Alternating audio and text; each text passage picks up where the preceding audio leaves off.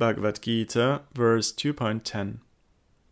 O descendant of Bharata, Dhritarashtra, at that time Hrishikesha, Sri Krishna, apparently smiling in the midst of both armies, spoke the following words to the grieving Arjuna.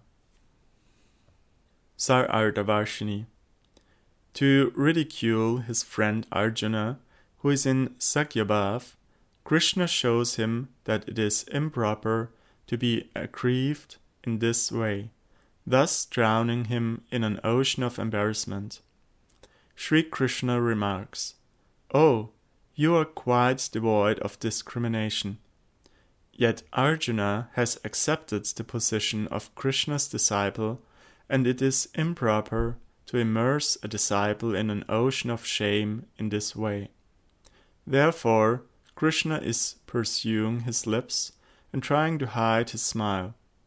Here, the import of the word Hrishikesha is that, although Krishna was previously controlled by the loving statements of Arjuna, now, for Arjuna's own welfare and out of love for him, Krishna is controlling Arjuna's mind.